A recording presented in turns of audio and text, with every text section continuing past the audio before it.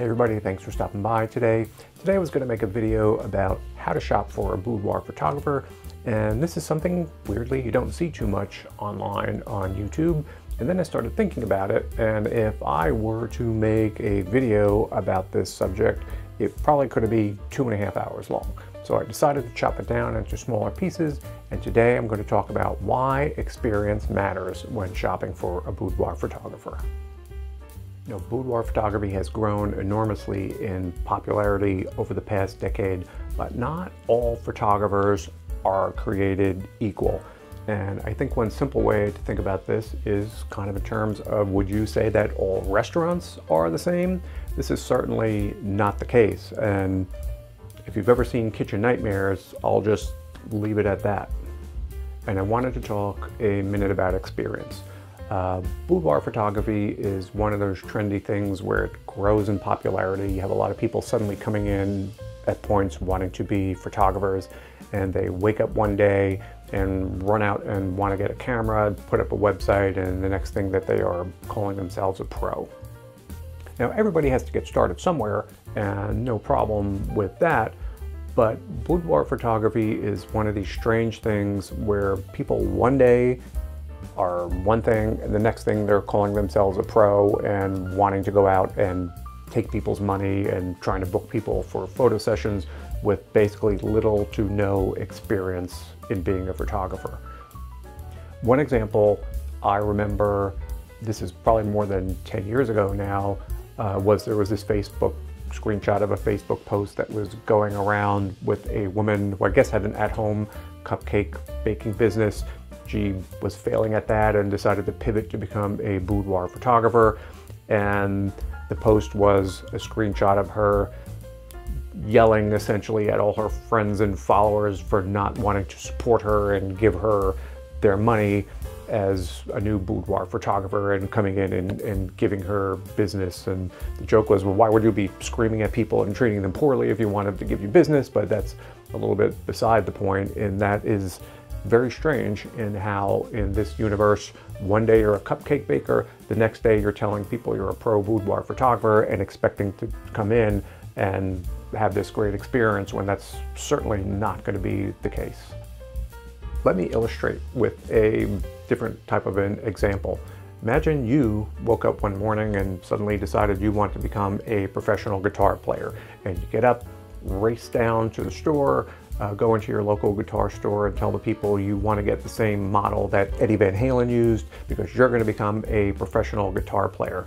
And that you come home, suddenly put up a website and declare yourself a pro guitar player. Would you expect to get a lot of business that way? Do you think bands are going to be coming to you and giving you lots of money to join them now because you're saying you're a pro guitar player, even though you have no experience and know nothing about playing the guitar? That would be a little bit strange, especially if you went out to your friends and told them now, hey Tina, now I'm a pro guitar player. They'd probably look at you a little bit odd knowing you know nothing about guitar. But this is exactly what happens every day in boudoir photography. People one day decide they're going to change lives and go buy a guitar and get a website, and suddenly they're advertising themselves as pro photographers. And where this comes into play is that people often don't realize that, you know, the person that they're looking at has no experience and really doesn't know what they're doing, and wind up getting themselves, you know, in a bit of trouble and getting results probably that they weren't exactly hoping to get. So how can you tell if a photographer is experienced or not? Well, there's a few things you may want to take a look at.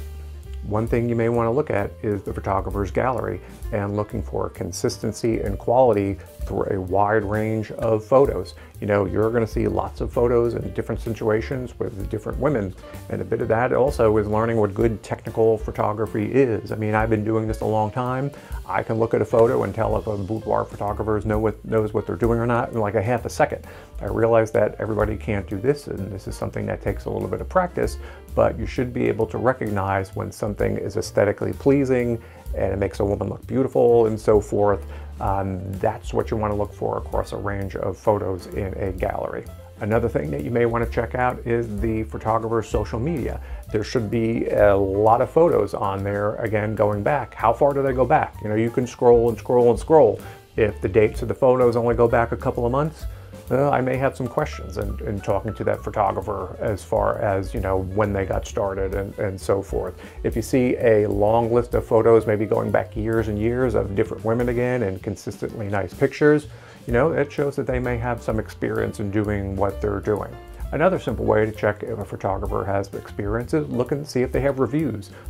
Google reviews, a lot of people now leave Google reviews and go back and check dates and see how far their first reviews go back, and that would be a good indication of whether this photographer is experienced or not as well. Another way to find out if a photographer is experienced is simply have a consultation with them. Email or get them on the phone and talk to them about their business, talk to them about their history and their work and so forth. I mean, that's a super simple way, and photographers will be happy to talk to you. So I really would recommend sending them an email or picking up a phone and calling them, asking them about how long they've been doing what they're doing. They'll be happy to talk to you about their history. I do want to talk about one thing that can be a little bit confusing when shopping with a boudoir photographer, and that is narratives. Boudoir photography is filled with narratives. And what I mean by that is that a lot of photographers sell their experience, such as changing lives, more so than they focus on the actual technical aspects of what they were doing. And one tip to somebody that could be newer in the world of photography is they put a lot more emphasis on this changing life aspect than they do on the quality of their work. Not to say that boudoir isn't fun or so forth, but when you find someone completely focusing on these narrative aspects of their experience with them, to me, again, that would be a little bit of a red flag, and I would tend to dig deeper into their portfolio and start asking a lot of questions. Personally, I've run across women who have spent good money for bad results in boudoir photography, and it is not simple to do to go out and automatically find someone that's going to be a great photographer. It takes a little bit of work. I've been at bridal shows and I've had women come up to me and they were flipping through my sample albums and were like, oh, I wanted my session to look like this, or I thought my pictures were going to look this way. And they went on to talk about, experiences of how they referred to a friend of a friend of a friend who just started boudoir photography, and they didn't have the best experience, but for some reason they thought that they would, from somebody who really didn't know what they were doing or was just starting out just because they called themselves a pro photographer. So just to summarize here, shopping for a boudoir photographer isn't necessarily always as straightforward as you would imagine. And I always want women to have a great experience and a great time, because boudoir is really a fun event to go in and do.